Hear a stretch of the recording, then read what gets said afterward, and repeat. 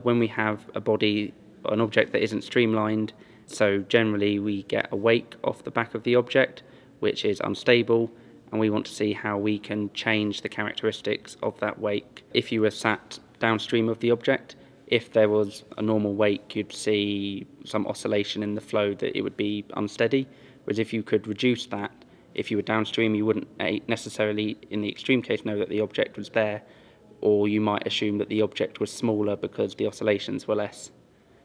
So there's applications towards like cloaking objects. But equally, if we can enhance the unsteadiness in the wake, we can create energy harvesting devices. In our work, we attach a flexible tail to the rear side of the object. There's materials that you can make that, when they oscillate, generate an electric current. So then you can extract that, so you're going from a steady flow into an oscillating field, and you can start to generate electricity.